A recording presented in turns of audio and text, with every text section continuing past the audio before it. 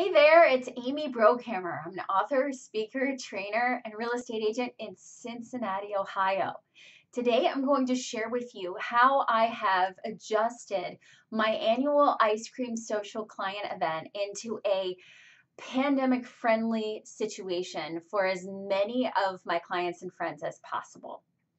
So, you may know me as a real estate agent and coach that helps my colleagues and other people in sales and entrepreneurial ventures focus on a relationship based business and a repeat and referral business. That is my focus when I am engaging with my clients and when we're doing client events. This year, with the pandemic happening in 2020, we have had to adjust our client events. The last event that we did was in February, and it was our I Love You a Latte event. We had to end up postponing our annual Earth Day birthday event in April, and we are gearing up to sustain our ice cream social that will happen on July 18th.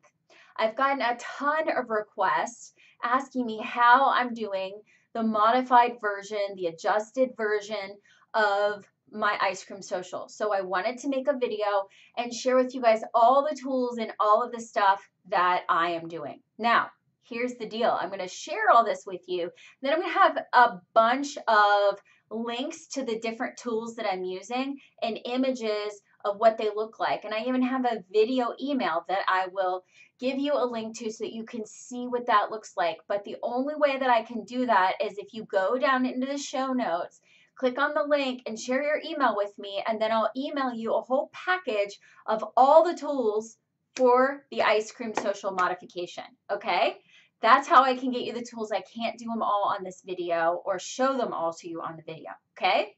So here we go. So this is the first in a series I'm doing on how to because of COVID. And this one is how to do an ice cream social during the pandemic. All right? So today what we're going to talk about is the ice cream social.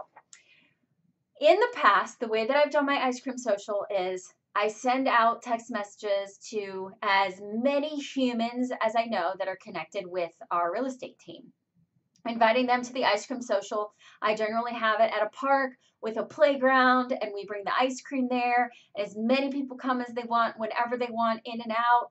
We usually have a photographer there to take pictures, and people just come, enjoy ice cream, and leave.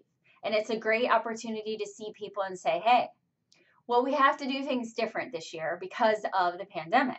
So this year I canceled the park because we were unable to play on the play set, and that's just torture for a kid.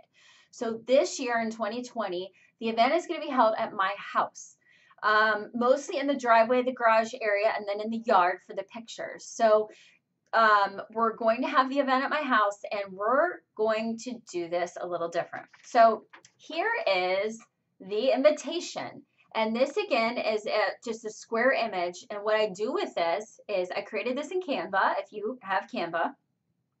And then I saved it in my phone and I text my clients, hey, I'm still having my ice cream social, a modified version.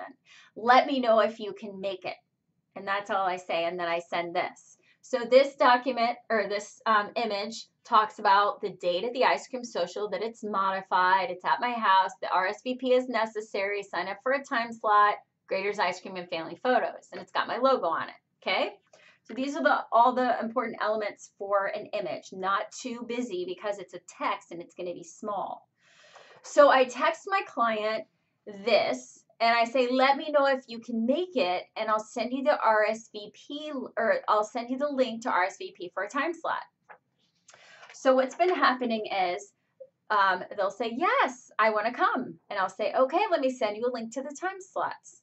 And then I created a Sign Up Genius. Sign Up Genius is a website that I found through my kids being in school. And so I created a Sign Up Genius event, and that event allowed time slots. So my event is from 1 to 4, and I made 15-minute arrival time slots. So they're called arrival times. So 1:15, 1:30, 1:45, 2, all of that. And then I allowed 2 families to sign up for each time slot so that we're properly spacing everyone and their arrival times. And the idea is that when they get there, they go and have their photo taken. So the way that my house is laid out, my driveway is on the left and my front porch is on the right. So they'll go get their picture on the front porch or in the front grass area with a photographer, and then they'll come over and get ice cream. And I'll have on the driveway, I'll have spaced out tables for kids and adults. And then I'm just this year going to offer a container of ice cream. It's already pre-scooped ice cream and a small thing of sprinkles.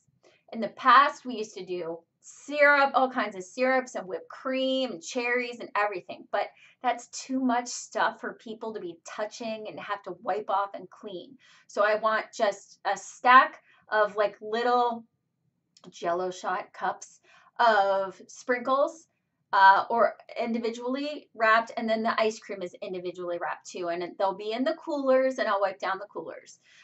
So everybody can take a spoon, an ice cream, put their stuff on it, and throw their garbage away.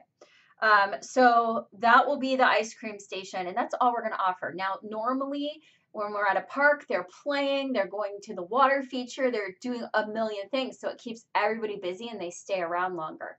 With this situation, we don't really want them lingering very long. We want them to eat their ice cream, and then we want to get that time, that one-on-one conversation, that hello, maybe a couple pictures or things like that of the kids eating the ice cream. And then they can go. We're not going, I thought about doing sidewalk chalk and bubbles and water balloons, but you know what? That's too much touching stuff. And we just want to make this as basic and streamlined as possible so that families can come out and enjoy. So then they have the opportunity to RSVP and they choose a time slot. Once they choose the time slot, they get an email from Sign Up Genius that says, hey, thank you for RSVPing. And then down in the email, it says, hey, it's from me, and it says, hey, thanks for signing up.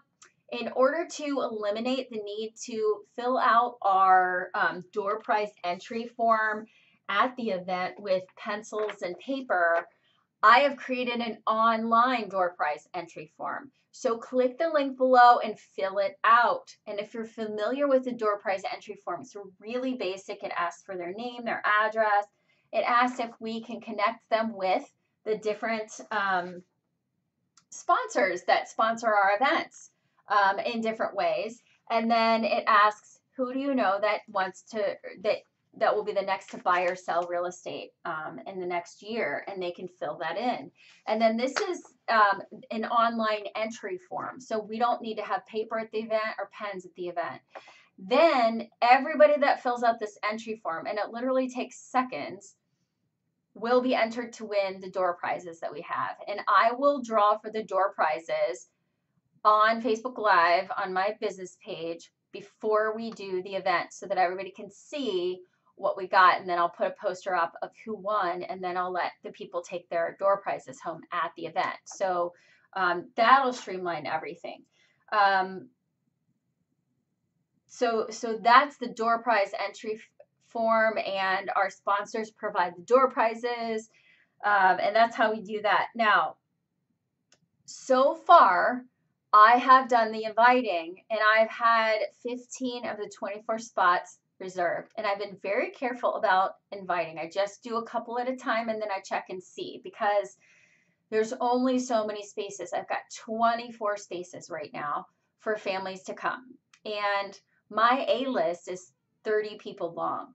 So I can't invite everybody, and also not everybody has kids or it makes sense. So I'm being very careful and very specific about who I'm inviting, that it makes sense for their family, that maybe we didn't do our mobile event with them back in June, so we want them to come to this thing in July, or maybe we're finding out that they're not able to make it because of a trip that they're on, so we want to make sure that we put them on our s'mores mobile event happening in August. So just keeping touch. So what's happened so far is the 15 people that have RSVP'd got the email asking them to fill out the online door prize. Nobody's done it yet. So all I'm going to have to do, and I use Google Forms to create the online door prize form, and I'll show you that in a separate exchange.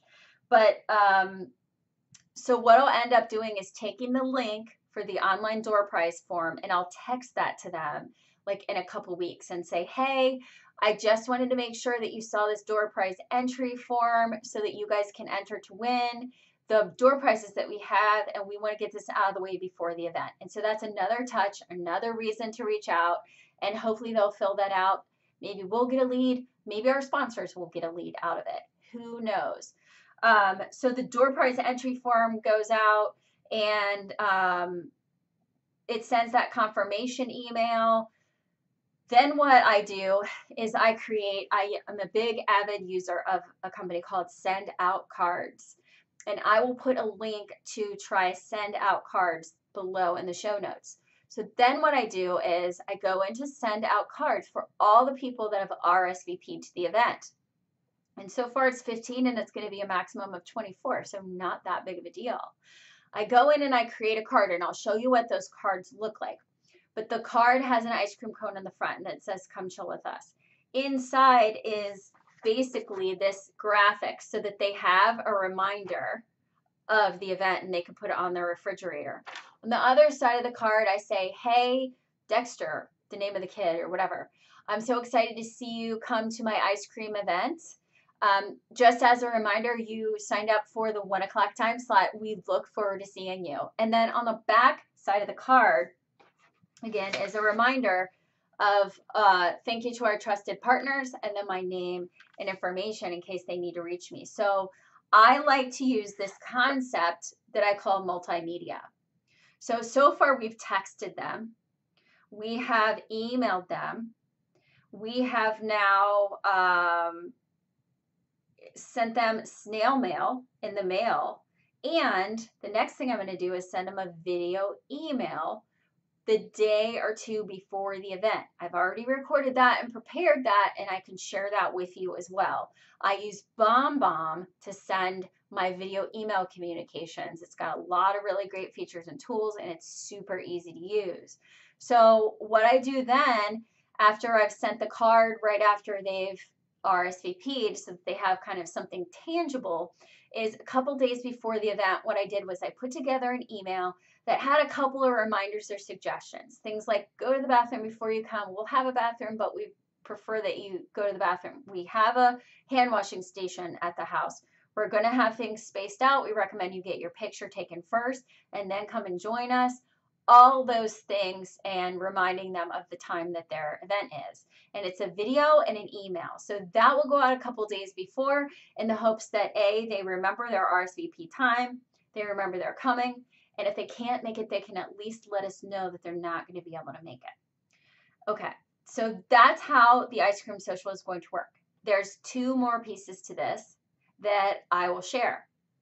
So sometimes when I send the invitation, people say, you know what, we're not ready yet. We're not ready for an event. And I say, totally fine. I appreciate that, and I've been there. We also have two other options if you're interested. We are going to be offering curbside pickup from 4 until 5, the last hour. And if you can still RSVP for the curbside pickup option, tell me how many adults and kids you have.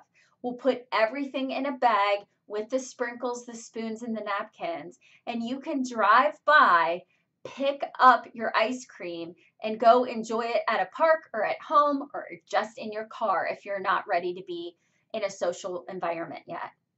And I've had 2 people want to do that.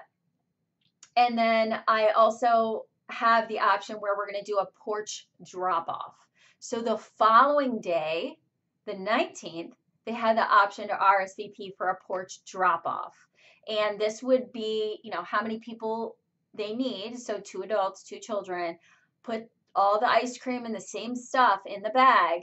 And the next day I would get the cooler together, I would put the stuff in, and I would go make the drop-offs. Now this will be just for certain people that meet the criteria. And I offered 5 spots for this. So I'll do this for 5 clients. And then the curbside pickup, I offered 10 spots. I don't know that we're going to fill those up at all, but it's an opportunity for them to do something different if they don't feel comfortable actually coming to the event in person. Again, the entire event is outside, all outside, and it is socially distanced, and we're gonna have everything sanitized and clean. So it's, if they want to come, and so far we've got a great response. Everybody almost that we're inviting is saying yes. Again, they're all people that we know, that we've done business with, that give us referrals, that we're connected to. So this is not a blind, cold invitation. This is a very warm invitation to somebody that they know very well. I would not recommend inviting strangers to this event this year in this way. The other modifications that are of consideration is I may be able to add a third family to each time slot. I don't think I'm going to need to do that because I'm going to keep it simple and do it really slow and basic in the beginning. Maybe another event I'll do a little bit more substantial, or who knows how long we'll be in this situation that we might need to do it, another time or two.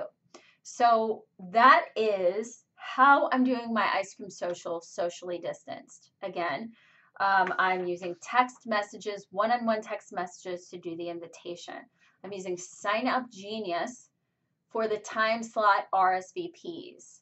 I'm using Google Forms for the online door prize form.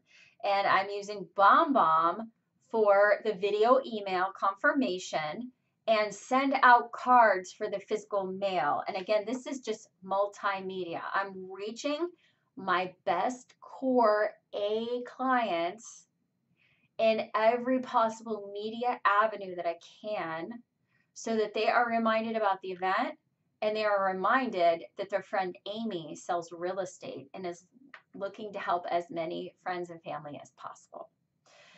You can adapt this to any type of sales business. If you're a hairdresser, this would work great. If you are a carpet cleaning company, if you do weddings, you could do this with your clients. I mean, a million ways to adapt this to your business, just to get face to face, just to get in front of clients. We know that the highest and best use of our time in a relationship situation is face to face. And you'll have the best conversations, and you'll deepen your relationship and your trust face to face. So that's what we're trying to do. I also have started doing mobile client events, which will be another video that I will link in the show notes. If you're interested in learning more about the mobile client events, check out the video on that, and make sure that you subscribe to my YouTube page, because I am going to continue to share with you how, let's see, where did that go? How to, because of COVID, all the different things that our business has to adapt to because of COVID. I'm going to show you how I'm doing it, what tools I'm using, and you may choose to use one of the tools or all of the tools, whatever you want to do. I'm here to help. I'm here to continue a relationship-based business connection in spite of the pandemic. Thank you again so much. And if you know of anyone that needs to buy or sell real estate in Cincinnati, Ohio, or frankly, anywhere in the country, I would love to be a resource and a help to them as an experienced agent. All right. Have a great day. Bye-bye.